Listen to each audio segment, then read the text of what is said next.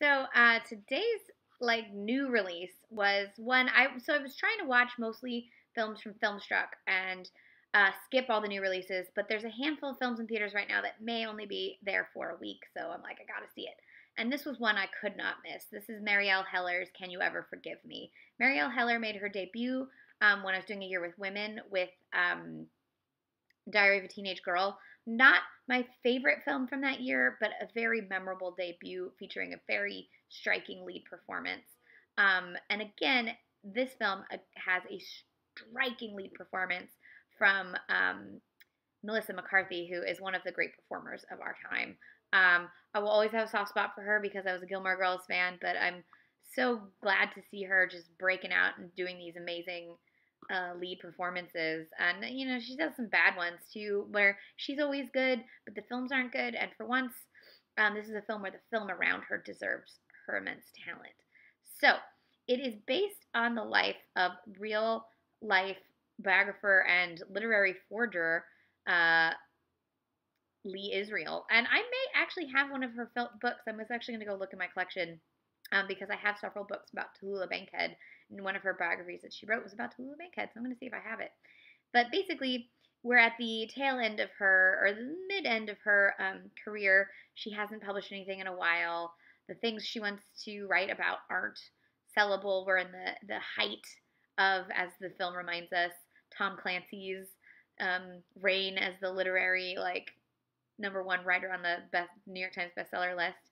And so you have this woman who's out of step with what sells and who's a bit acerbic. And that's difficult for people to deal with, especially women. And there's a great scene with her agent, played by the wonderful Jane Curtin, where she's like, you can be an asshole when you're rich, but until then you gotta be a little nicer. And she's just like, fuck that. And what's so wonderful about the character as created by McCarthy is that she is tough as nails and she does keep people at arm's length, but she's incredibly relatable because she's someone who's been hurt a lot and who keeps people at length in order not to hurt. And a lot of us feel that way. So, but the one thing she does love is her cat, which as soon as you see that it's sick, things are not going to go well. So spoilers for anyone who's afraid, who doesn't want to watch a film with a sick cat.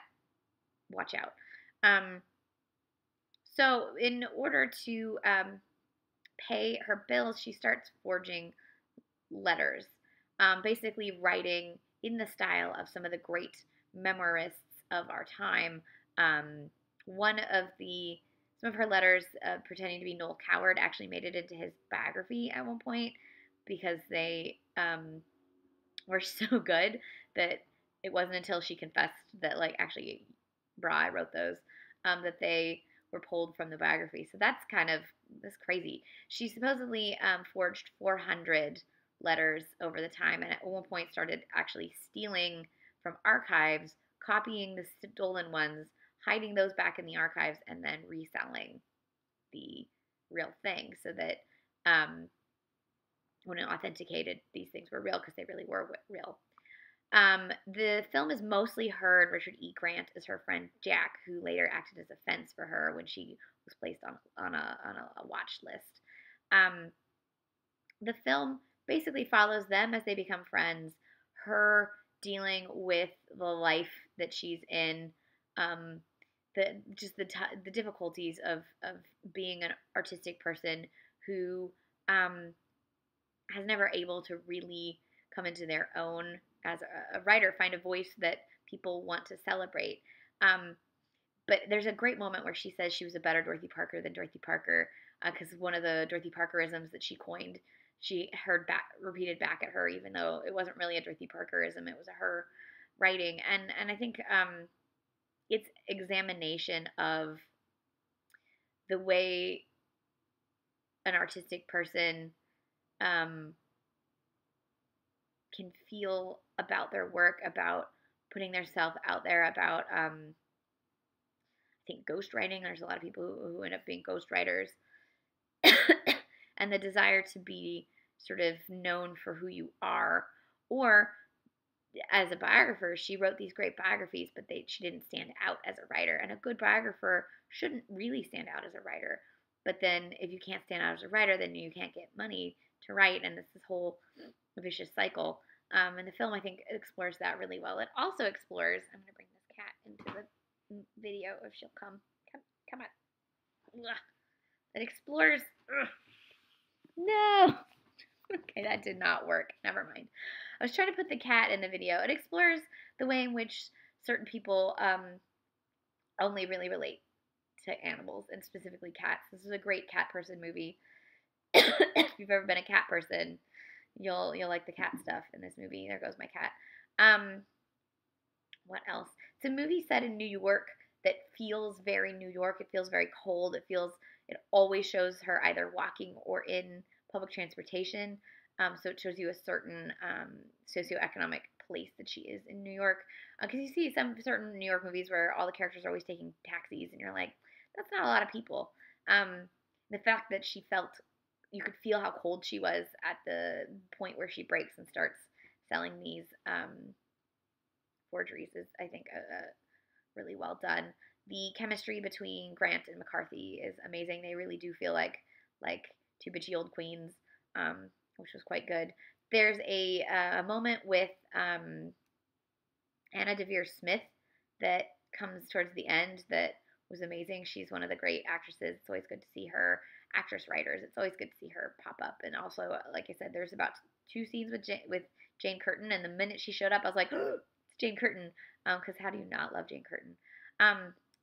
So originally, a little background. This screenplay was written by Nicole Holofcener, who was going to direct with Julianne Moore in the role. However, things shifted, and the screenplay went to Marielle Heller. Julianne Moore dropped out, and Melissa McCarthy came in. I think the film works better with a person like McCarthy, who very much can disappear. She has a comic presence where, like in her comedies, she is playing Melissa McCarthy, right? But in her more dramatic performances, she's able to really disappear and become somebody else. And I think Julianne Moore has gotten to a point in her career where she's always Julianne Moore. And I don't mean that as a diss. Cary Grant was always Cary Grant. But I think you really needed somebody who could disappear a little bit more. And I think McCarthy does that really, really well. So this is in theaters right now. I think it's in limited release, but it's actually in 2 theaters here in Atlanta. It's at the Midtown and at Phipps. So if you can find it, definitely go see it. Great soundtrack. There's a really good Paul Simon song, really good Lou Reed song. And overall, just an enjoyable sort of dramedy, if you will. Now, obviously, when the book came out, there was some criticisms of the ethics of supporting a memoir by someone, a thief, if you will. She's a literary thief, I don't know, forger. But there's always, has anyone lobbied the same criticisms at Goodfellas? I don't know. I don't think so. So, wrestle with that ethics on your own time, I guess. This is Can You Ever Forgive Me? Written by Nicole Holofcener, directed by Marielle Heller, and I recommend it. Great performance from Melissa McCarthy.